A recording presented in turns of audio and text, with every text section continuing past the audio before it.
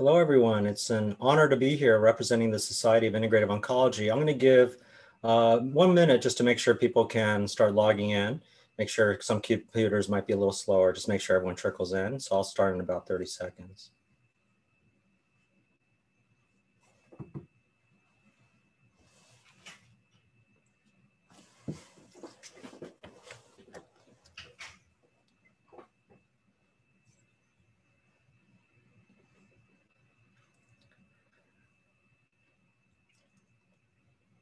Well, greetings. So my name is Dr. Eugene Ahn. I'm a medical oncologist. I practice breast cancer and cancer treatment centers of Chicago. And it's an honor to be representing the Society of Integrative Oncology and to be with you to talk about the vitamin D story and what COVID-19 has to say about the importance of vitamin D in human wellness.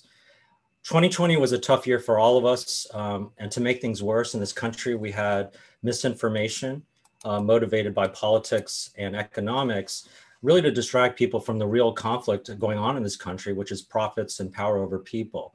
So using narratives like Antifa to have half the country fearful of advocates of peaceful change, and narratives like religion versus science to encourage people to ignore science are all false narratives. These are false narratives, but designed to divide this country into two.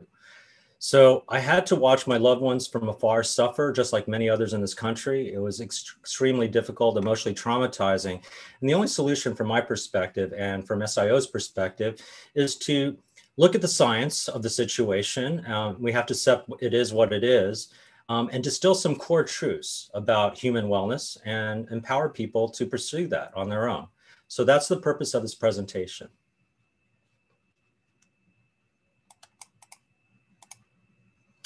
Potential conflicts of interest. CTC is a for-profit hospital, but according to this slide, I'm actually supposedly more susceptible to underreporting the benefits of vitamin D, since vitamin D already has good evidence for risk reduction of breast cancer and colon cancer.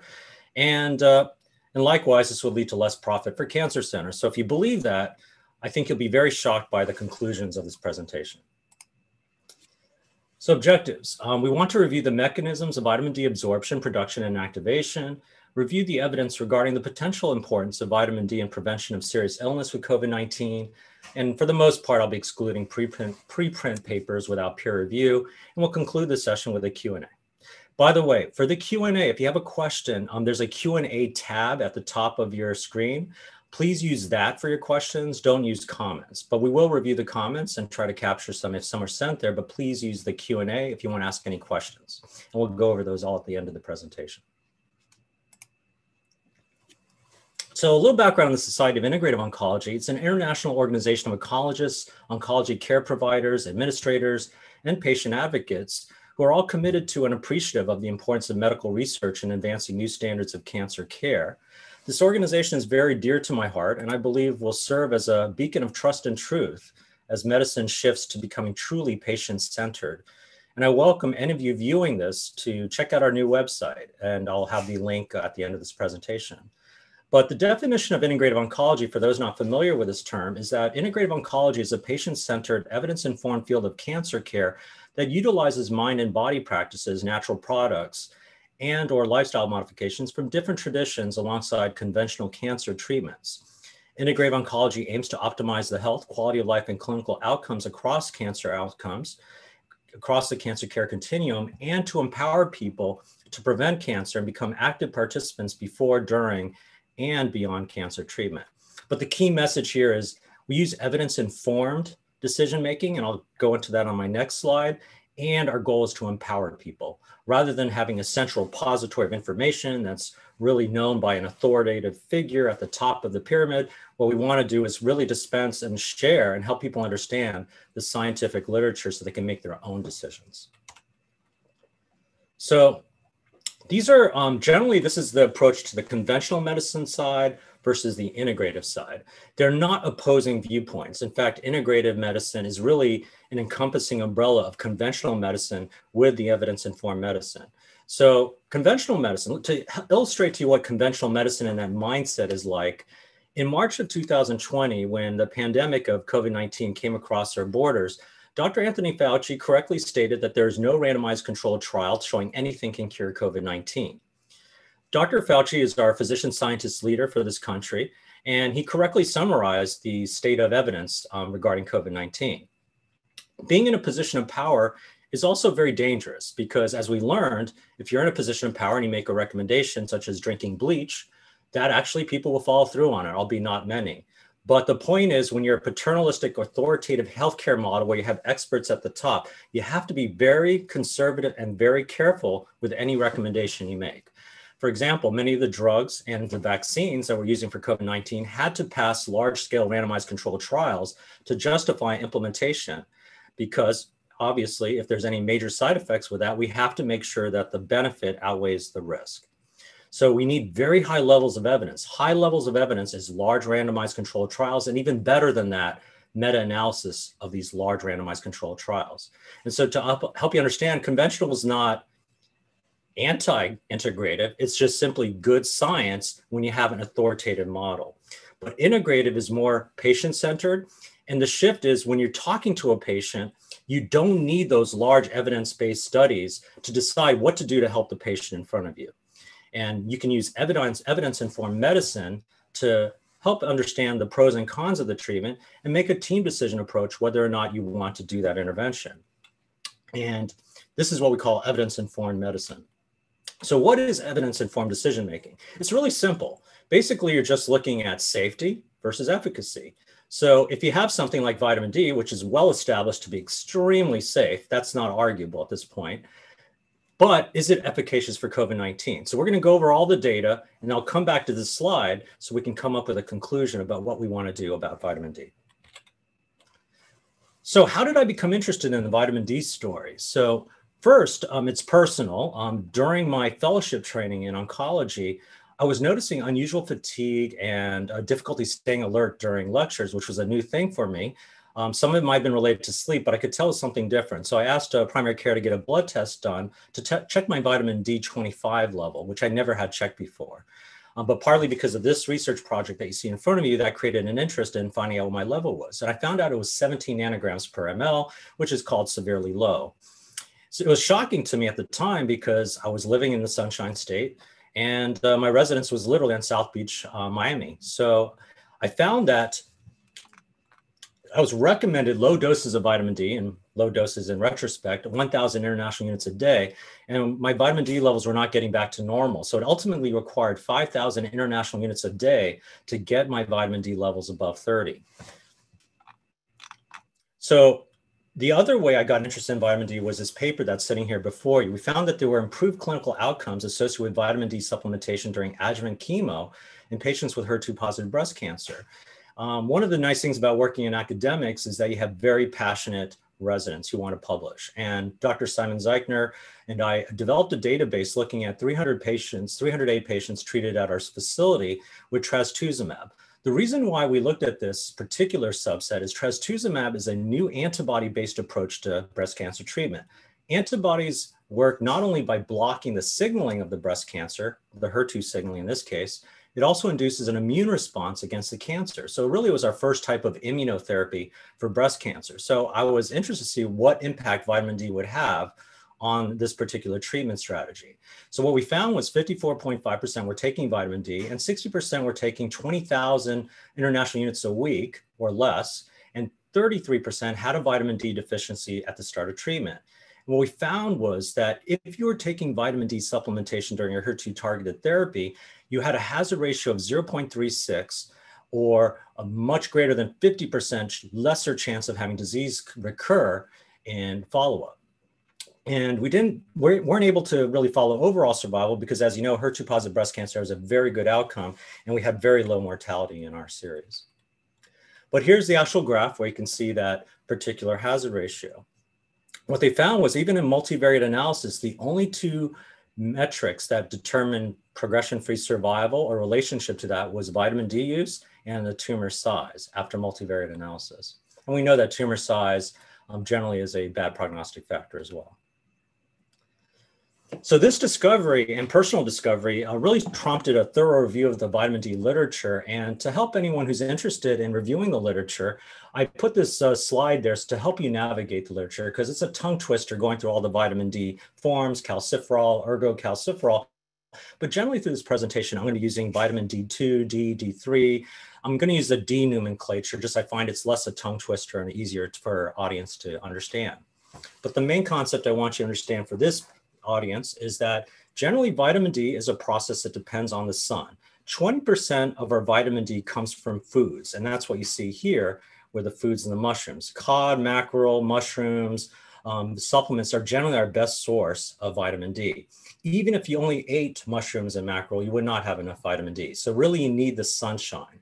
80% of our vitamin D comes from the sunshine. What happens is UV light hits your skin, and if you don't have a lot of melanin, you have very efficient conversion of a pre-vitamin D3, a 7-dehydrocholesterol to the pre-vitamin D3.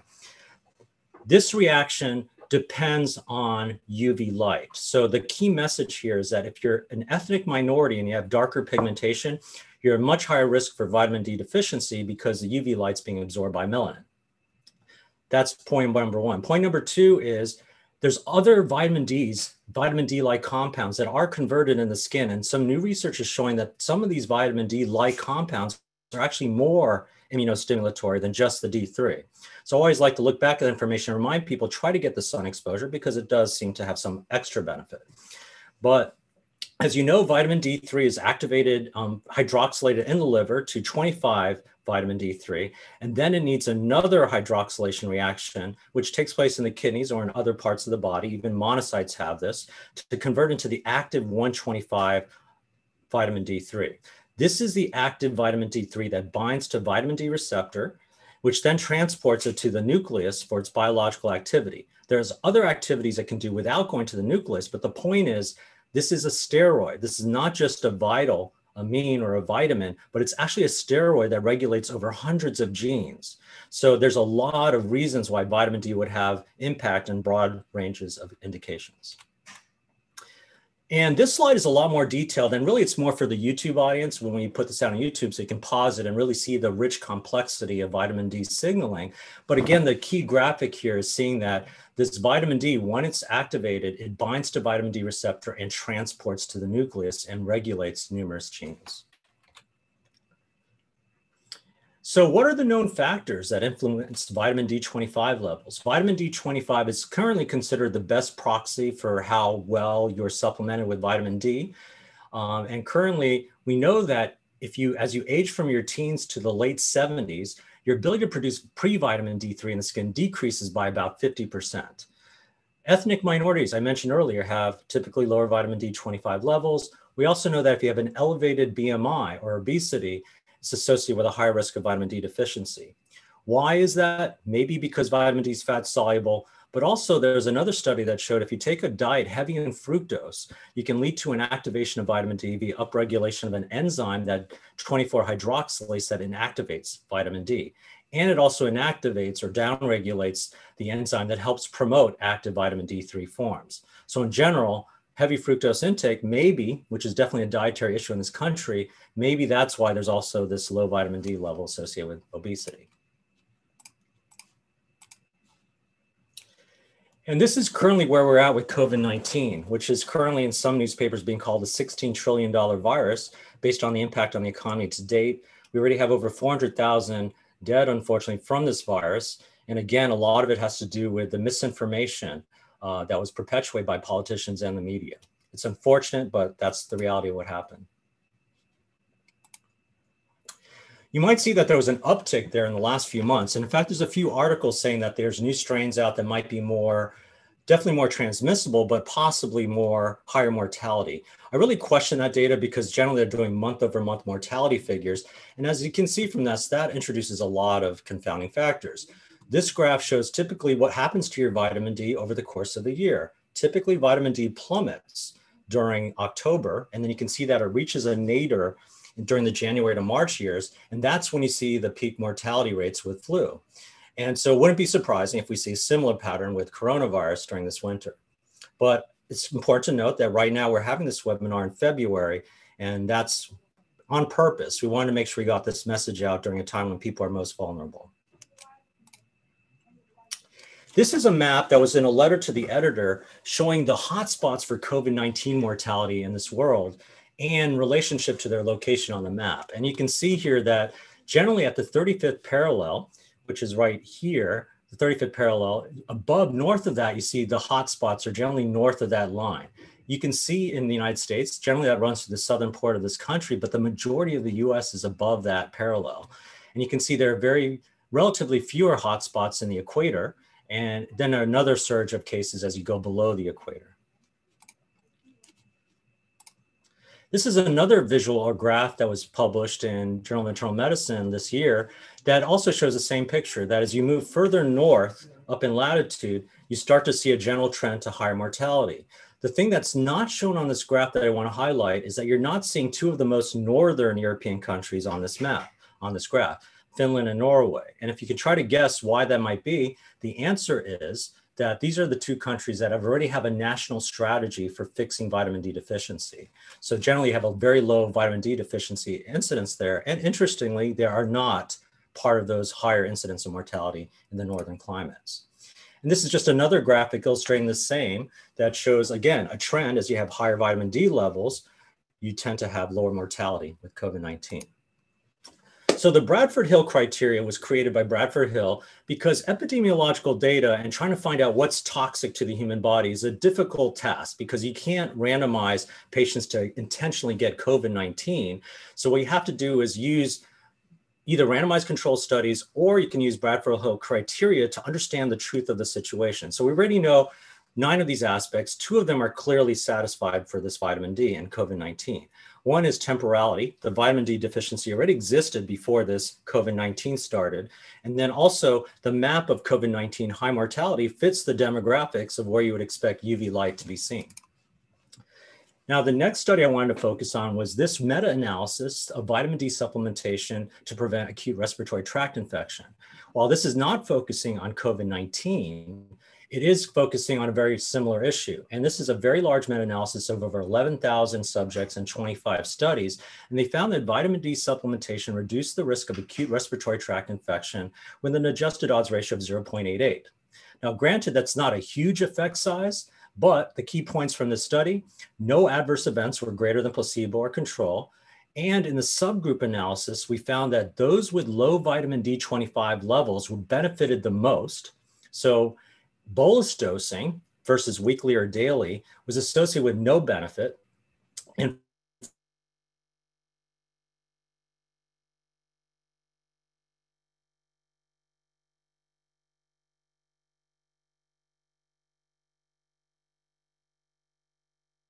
further analysis confounding that despite a large patients with low vitamin D, they just gave it to normal or untested patients. I'm going to pause because my internet connection is unstable at the moment. Okay, it's better. And that, sorry, I was missing my train of thought. So the vitamin D will not only help, you really should focus these studies in the future on patients with low vitamin D levels. A lot of the studies focus on way too low dosing of vitamin D. No one would be using those doses to address deficiency today if they know what they're doing. And so really, despite all that noise, the meta-analysis still showed significant effect. So we have an experiment where meta-analysis already shown to reduce risk of respiratory infection despite the incredible noise of inadequate vitamin D dosing and lack of focus on patients who had low vitamin D levels. And this is a similar study. We're looking at 9,940 patients, but what they did was they divided tiers. Unlike the other study, they divided vitamin D deficiency by tiers. So you had in red, severely deficient, in yellow or orange, insufficient, and in green, normal. And so 15 years of follow-up for this prospective registry, and a total of 24.7% had died. The reason why I wanted to focus on this study, even though it's not focused on COVID, is it shows a gradient, a biological gradient, that if you're severely deficient, you're much more likely to die from respiratory illness in the next 15 years versus those who are just insufficient versus those who are normal. And so this shows that there's a biological gradient, that the degree of deficiency of vitamin D magnifies the impact of the supplementation. And again, prior pneumonia mortality rates fit that vitamin D seems to have a role in respiratory infection. Next slide shows a study that I thought was really nicely done from Quest Diagnostics. Kaufman looked at over 191,000 patients from 50 states, 9.3% tested COVID-19 positive. The good thing about this study, and this is not common for all the vitamin D COVID studies, is that they specified the vitamin D result was all within a year prior to them being COVID-19 positive. 12.5% were vitamin D deficient, less than 20 nanograms per ml, and they found that the inverse correlation remained significant in multivariate logistic models, meaning that other confounders were not the reason for this trend. They also found, again, that Black and non-Hispanic zip codes, Hispanic zip codes were more likely to be tested positive. And here you can see the curve, whereas your vitamin D25 drops, you get a much higher chance of positivity. In fact, when you're sufficient versus high, you have almost a 50% drop in likelihood of being positive. In this subset analysis, he looked at, and again, showed northern latitudes. Those who get less UV light exposure had a much higher chance of being positive. And again, unfortunately, Black, non-Hispanic, and Hispanics, and other studies, American Indians, Asians as well, are at higher risk of testing positive. In this study, this is a group Meltzer in Chicago, looked at a single academic institution cohort who had a vitamin D level test, again, available within a year prior to their test for COVID-19. And they defined deficiency as less than 20, and 35% were deficient, which gave a relative risk of 1.77, which was statistically significant. So in other words, these patients that were low on vitamin D were 1.7 or 1.8 times more likely to be COVID-19 positive. And the vitamin D, in this study, which also looked at specific outcomes in the ICU, in the hospital, gives us a little more interest into the mortality risk of vitamin D. So this is a prospective registry that was done in a hospital single hospital in Germany. And they had samples available to retrospectively test. So they found that 64% of those admitted with COVID-19 were low on vitamin D, less than 20, and severely low in 22%, meaning less than 12 nanograms per ml. So they had a median follow-up of 2 months. And what you see on this graph here is in red are those patients who had low vitamin D, less than 12, and those who had normal vitamin D, 25 levels. In graph A, this is intubation. So your chance of being intubation was 7.6-fold higher if you had a low vitamin D, severely low vitamin D. And this is mortality. You were 18-fold higher likely to die from COVID-19 if your vitamin D was less than 12 versus those who are normal. And in this graph, you have the same thing, but now it's more limited to the subset of inpatients versus outpatient observation patients, but it's very similar curves. And in this graph, you see the same analysis, same subsets, but now looking at vitamin D between 20 and normal. And you still see separation of the curves, but just not as severe. So again, you're seeing a biological gradient. The degree of deficiency magnifies the impact of COVID-19, not just for intubation, but actual mortality. The next study was done in Israel, which looked at 14,000 patients who tested for COVID-19. 10.1% had a positive test. They excluded those who had no previous vitamin D levels. And they found that if you're severely low, less than 20, your odds ratio was 1.6. You're 1.6-fold higher likely to be testing positive for COVID-19. It was still statistically significant for insufficient levels, 20 to 29, but not as statistically significant. Lastly, I want to go over this meta-analysis, which shows that these are all the publications that have been published looking at COVID positivity and vitamin D levels. I didn't want to go over all of them because some of these are not as good quality, but in summary, there were 4 studies that showed an association between vitamin D deficiency and risk of COVID-19 infection with an odds ratio of 1.43. So even with meta-analysis, we already see that there's a significant correlation. So I just wanted to mention that because some people say, why didn't you include some other studies?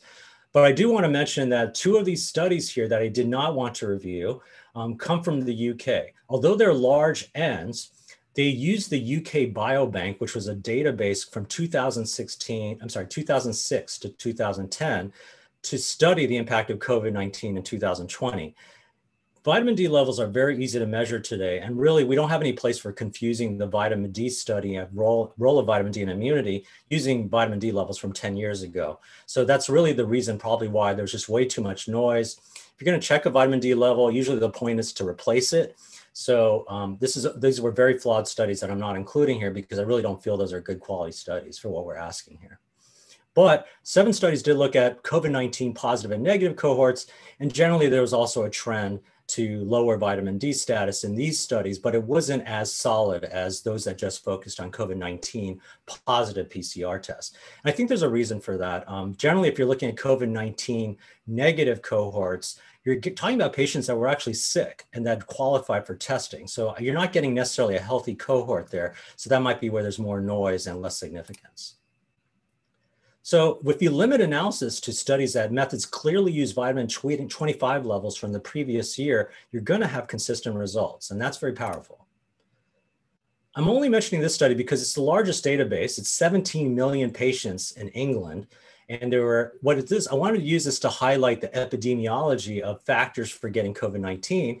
And again, this is very similar in many other studies, but in this study, again, it shows if you're above age 80, that's the biggest risk factor. And we know vitamin D drops by 50% production in the skin in these patients, and they're more likely to be indwelling or in a nursing home.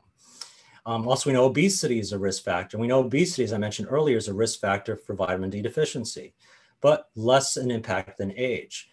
We also know ethnicity is a risk factor, and all the ethnicities were at higher risk, and this probably has to do with pigmentation, unless we think being a minority gives you a gene, a universal gene that puts you at more susceptibility for it. So, and diabetes also is associated with higher risk factors for vitamin D deficiency, also was significant in this analysis. So when you're looking for an association, you want to see that the patient population that would be most at risk for vitamin D deficiency are the ones that are most at risk from COVID-19. And so we see that type of specificity, but I'm not implying that that alone is a reason to say vitamin D is the cause. But again, it's one of 9 criteria here, and it's one of the 9 that's satisfied. So now I'm going to begin discussion on randomized control studies as we hit the 25-minute mark and talk about these because these are very profound. I had doubts, honestly, about whether vitamin D supplementation will really have an impact on patients that are already admitted and sick with COVID-19. So I really looked at these studies with great interest. This is a Spanish study which looked at calcifediol. And if you were paying attention with the legend and the key slide, calcifediol is vitamin D25. So it's not D3. D3 has to activate through the liver and the kidneys or through the monocytes or the alveolar coating cells in the lung.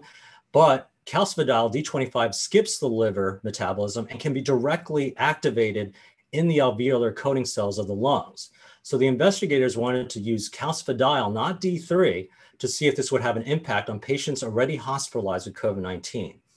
They did not have baseline serum vitamin D levels, but all patients were randomized to either hydroxychloroquine, azithromycin, and vitamin D, or calcifediol, or not. But all patients got hydroxychloroquine, azithromycin as a protocol, but 2-to-1 randomization on whether or not they got this calcifediol or vitamin D25.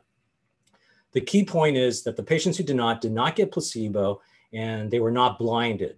So this creates a bias. And I think it's important to mention because obviously you're going to look at this data and say, well, gosh, this is amazing data. We should just do this for everyone.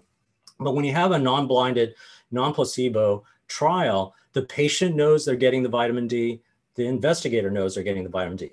When you're talking about ICU admissions sometimes is a subjective call. Did the investigator, knowing the patient was on vitamin D, feel more comfortable about their clinical status? Did the patient underestimate their symptoms because they wanted to make their investigator happy? That's a known phenomenon. So there is some bias in the study, but the results are pretty powerful. ICU admissions, there were only 1 of 50 in the vitamin D group that was admitted to the ICU, but 13 of 26 in those who got nothing, just the azithromycin and hydroxychloroquine, or 50% of the patients were admitted to the ICU, and this was very statistically significant. Also, you had univariate odds, a ratio of 0.02, and multivariate odds, saying that even with all the other confounding factors that we know affect ICU mortality, these were still very significant. Deaths, we had no deaths in the treatment group, but meanwhile, 2 out of 26 died in the non-treatment group, and 2 of 13 that were admitted to the ICU were the ones that died. So very compelling data. So interesting thing is that this study is going to be followed up with a much larger study. The report is that's going to have over 1,000 patients.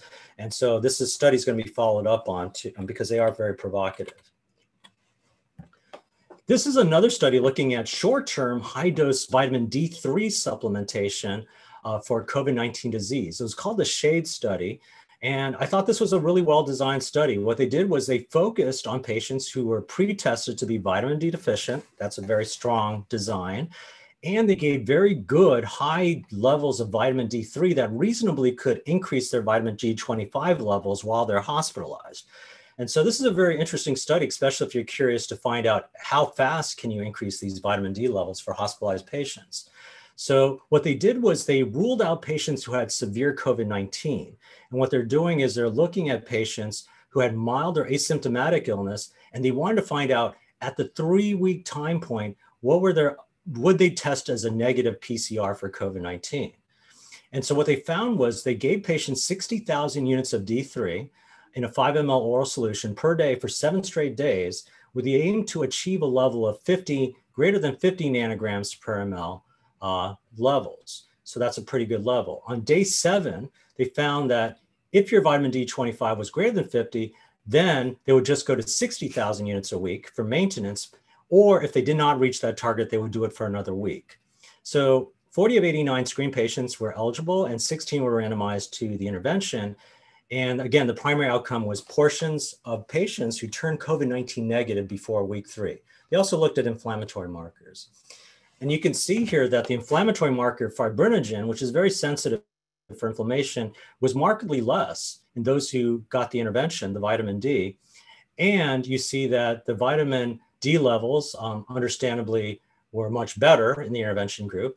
But what they found was 10 of the 16 patients who were in the intervention did achieve a level greater than 50 by day 7.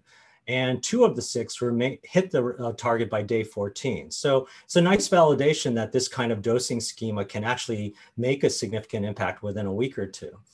And again, there were no side effects, no hypercalcemia, no adverse events like kidney stones. The primary outcome was 10 out of 16 in the vitamin D group became PCR negative, or 62.5%, versus only 20.8% in the control group, and this was statistically significant. The last randomized control study I'll go over is a preprint. I promise not to do this, but since it was a negative study, I wanted to be fair and also talk about why it might have been negative.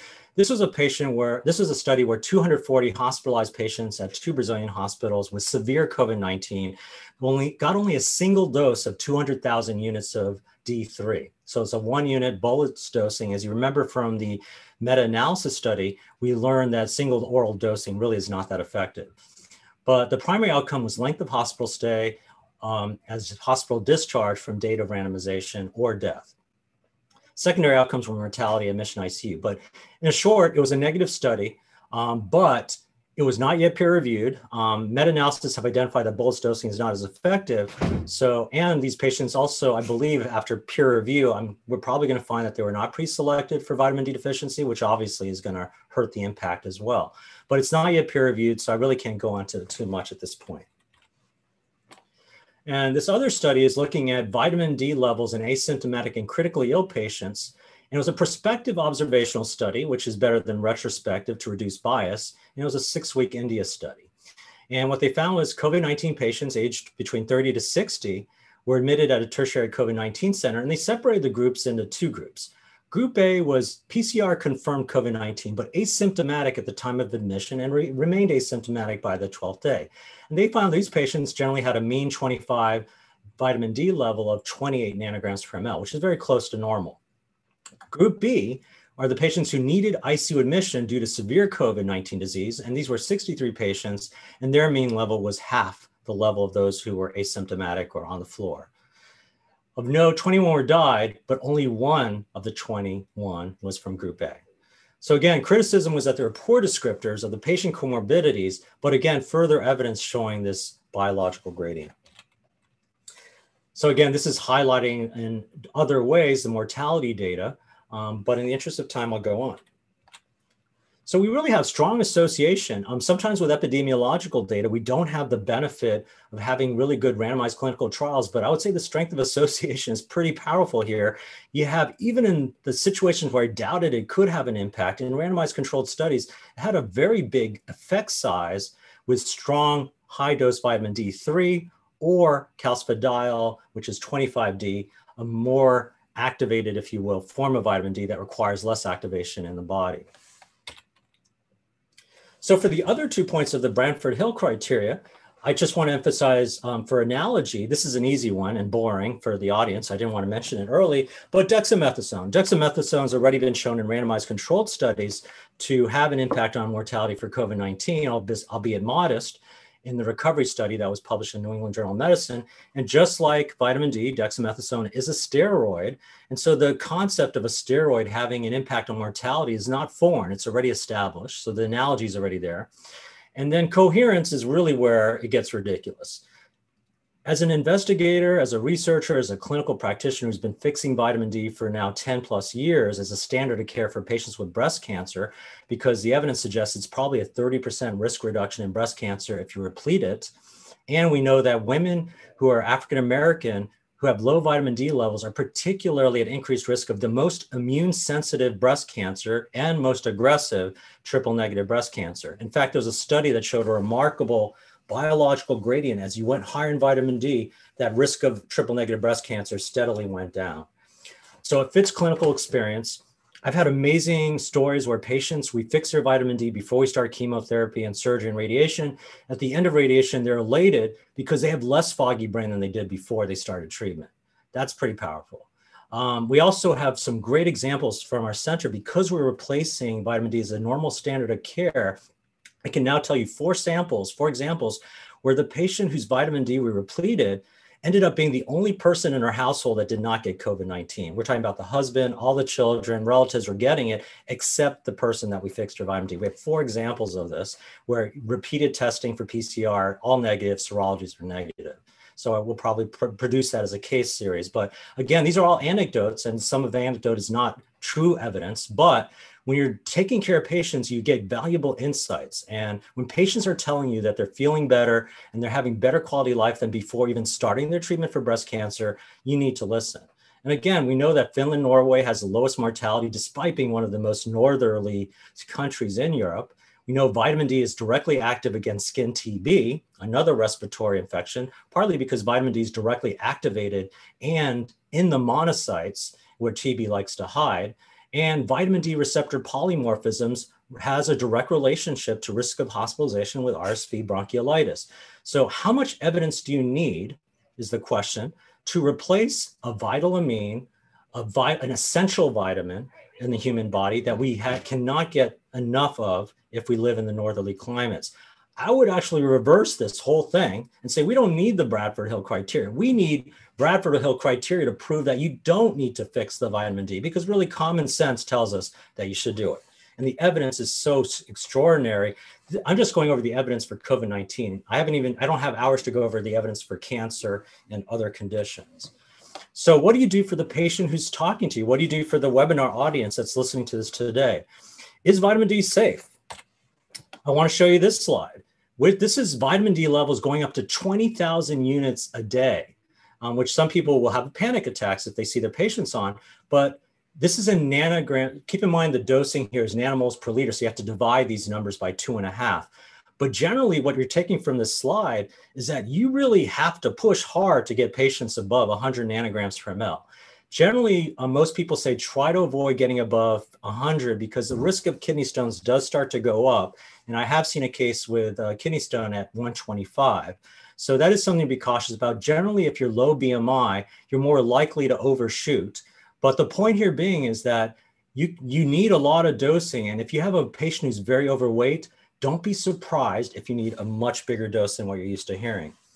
This is a slide that breaks down your vitamin D dose relationship to serum levels. And you can see that the more overweight and obese you are, which are these lower curves, the more difficulty you're going to have pushing these levels up to 50.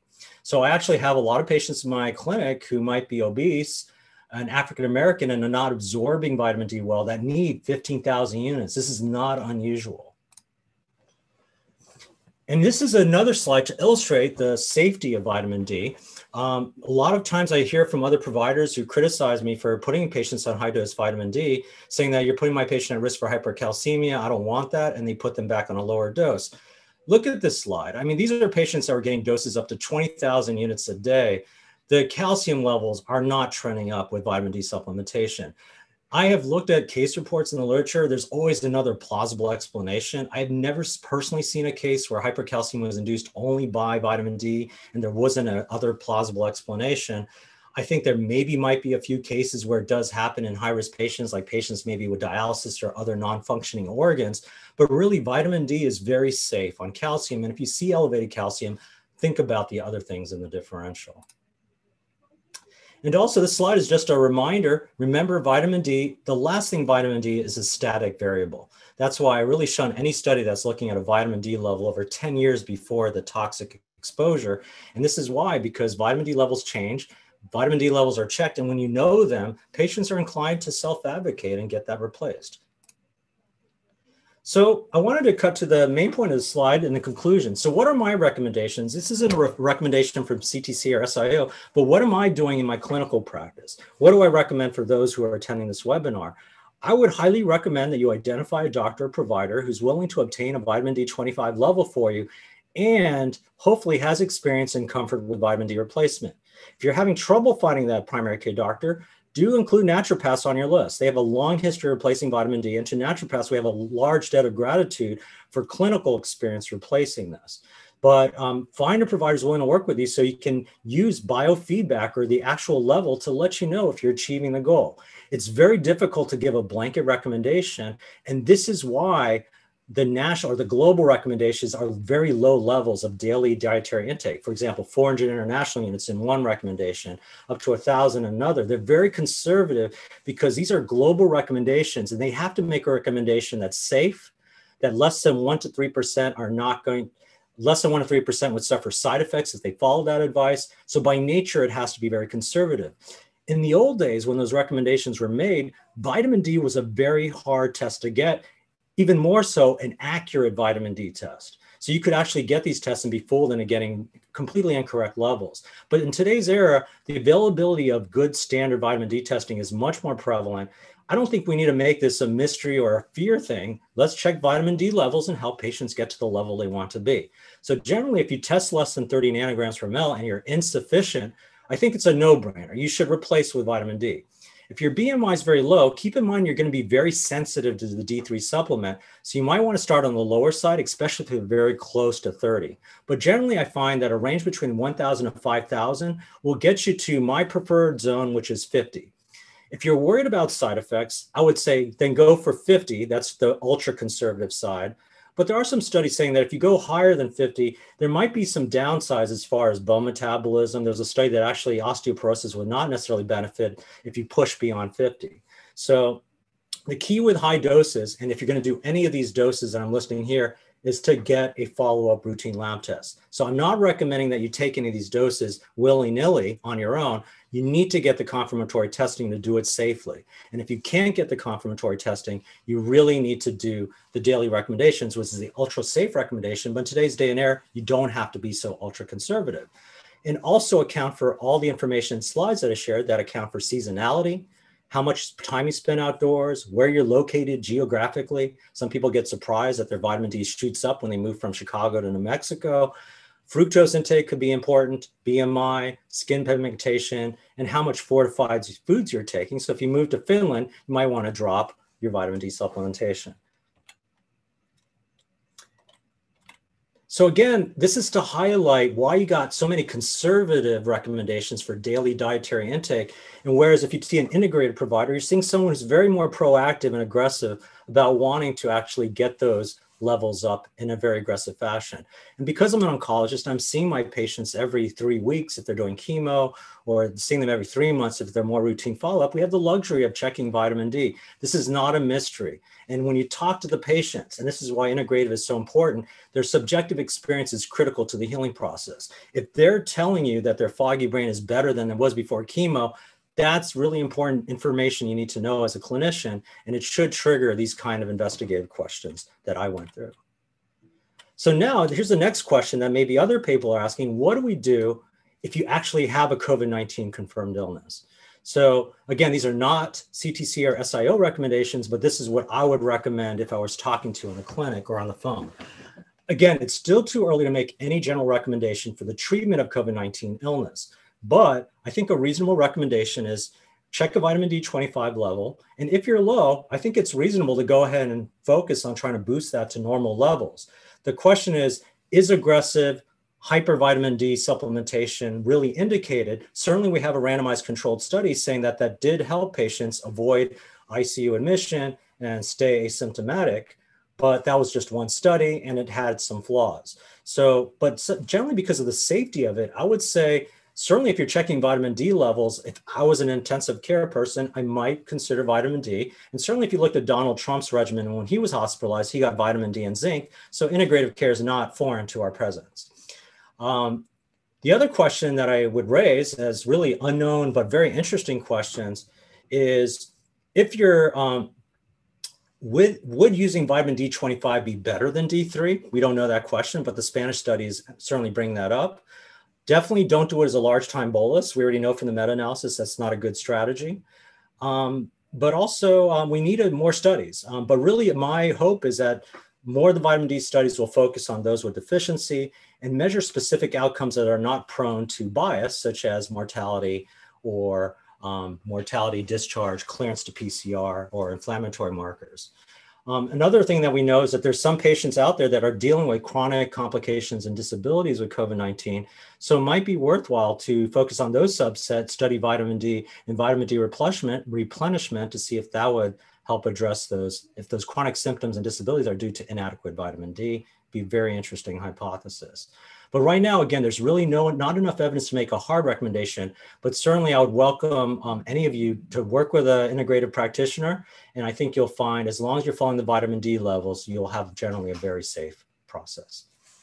So with that, I just want to conclude, say thank you for attending this webinar. I want to make sure we had 15 minutes for Q&A, so I think we're on time. And just wanted to again say, please check out our new website. We just had the website redesigned. It's www.integrativeonc.org. Follow us on Twitter. We share recent information, blogs, podcasts, integrative oncology talks with leaders in the integrative oncology field. Just really lots of good content. And that's really the focus of our organization now, is not only promoting research, but really having an extra effort and really promoting and empowering patients and the public with scientific information so you can make the decision what's best for your health, not let an authority decide if they need to tell you that or share that information with you. So again, thank you for your attention. Just to let you know, the video of this webinar will be shared on YouTube. So we'd love it if you share it with your friends and family if you found this was helpful, and just get the word out, because I really do feel that this is going to save lives if people take heed of this advice in February of 2021. So thank you again for your attention, and I'll go to the questions. So I'm going to the Q&A panel. So first question was, do women average more vitamin D levels than males? I saw the gender mentioned in addition to race. It's a very good question. Generally, it depends on ethnicity. Keep in mind ethnicity and culture. So it's not as simple as just pure biology, but the male, I'm not quite sure why males are more prone to it, but it might have more to do with the lung physiology, smoking risk, and all those other things. But I'm not aware of, there's a specific reason why vitamin D would impact this male-female difference that we're seeing in the epidemiological studies. So I don't have a good answer for that. The next question is, did any studies look at incidence of arrhythmias or AFib with such high-dose interventions? High-dose D is associated with cardiac arrhythmias.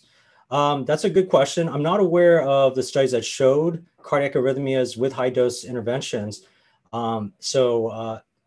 I don't, and definitely I'm not aware of any studies that have looked at specifically arrhythmias.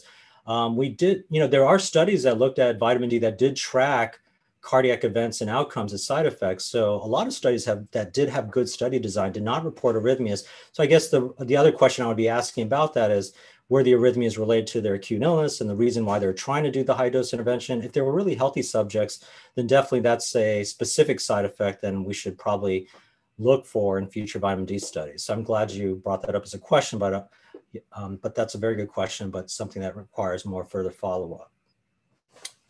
Another question said, what does Finland and Norway do for their populations to address vitamin D? And it's getting cut off here. vitamin D proactively? Good question. So I'm not a Finland, Norway expert, so I didn't have time to really go into their policies. My understanding is they actually provide vitamin D for supplementation for free.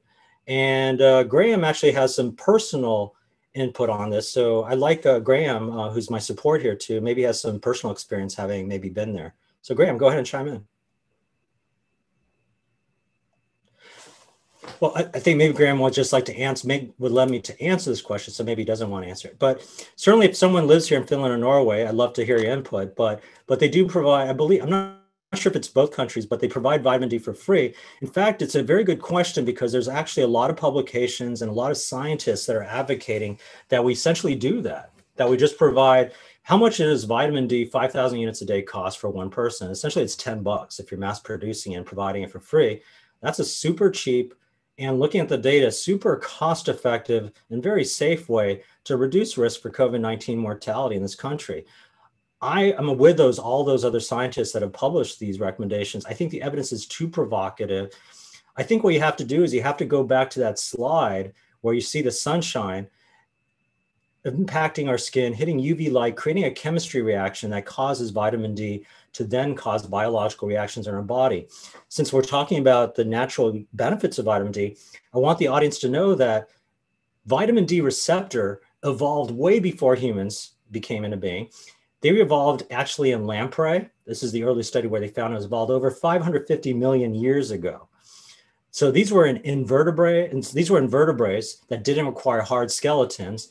And really the calcium homeostasis that the vitamin D receptor was regulating at that time was more to help regulate fuel for the immune system to fight off respiratory infections. So evolutionary wise, vitamin D actually receptor evolved as a mechanism to make sure that animals were less infection prone. It was only after vertebrates moved to land and needed skeletons that we really had more of the bone metabolism features that we're seeing now.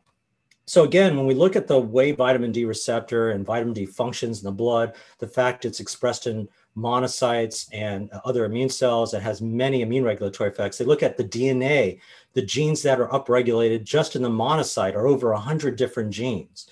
And so to actually start sitting here and needing a 1-hour lecture to convince the world that we need to fix vitamin D is a little bit of a dysfunction. We really should be looking at is why are we needing so much evidence? How did we get into a culture that started doubting the evolutionary processes in our own body? And to me, that's really a fascinating subject and really reflects our culture. Next question was, it can be difficult to get frequent vitamin D levels covered by insurance, even when documented a deficiency.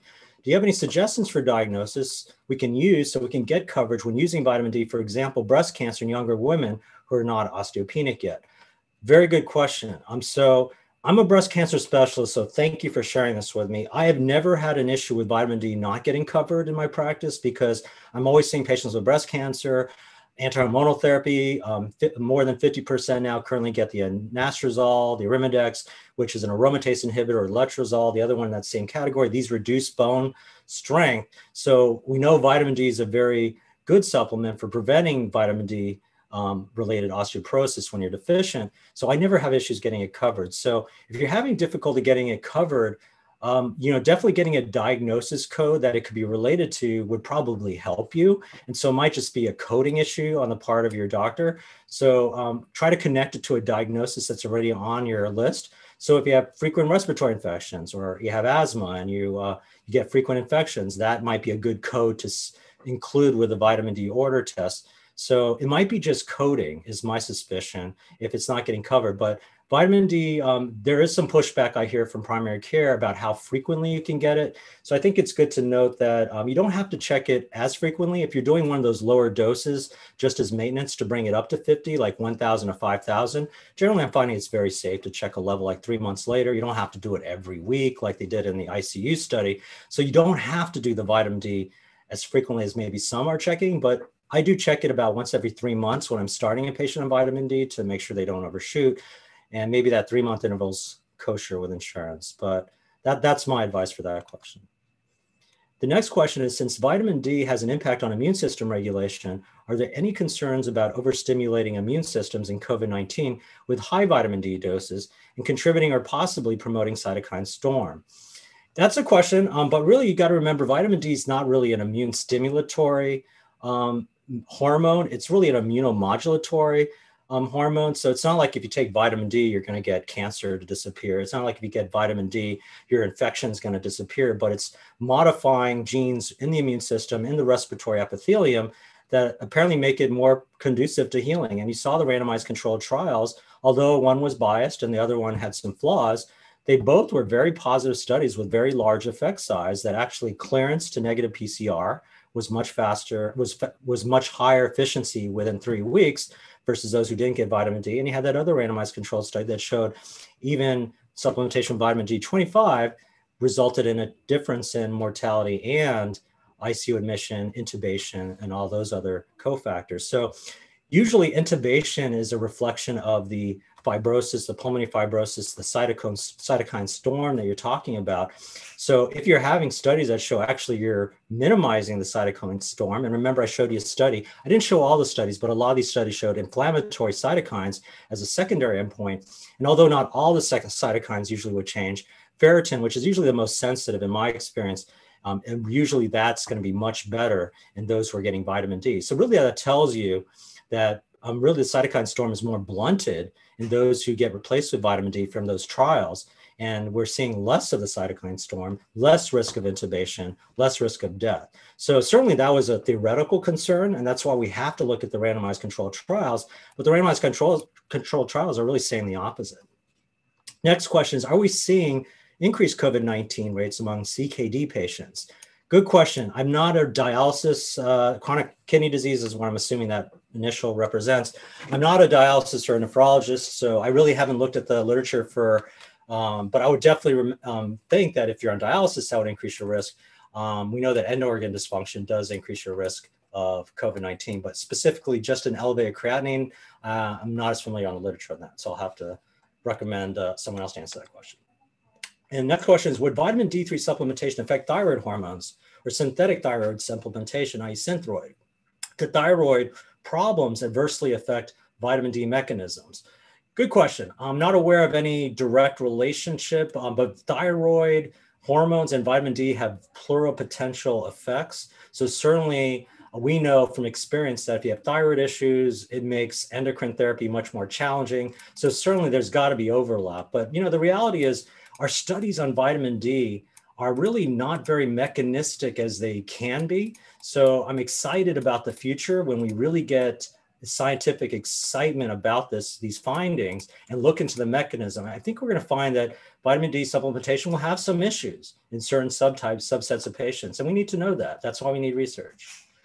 Next question, is there evidence that vitamin K supports increasing vitamin D levels? Yes, it does help absorption, and sometimes we'll recommend both to help with that. And another question is, what's a good level for African-American women to maintain vitamin D levels, and how would we get vitamin D25? Good question. Vitamin D25 is not easy to get, so I don't have a way for you to get it. I wouldn't recommend taking it at this point because there isn't a lot of safety data with vitamin D25.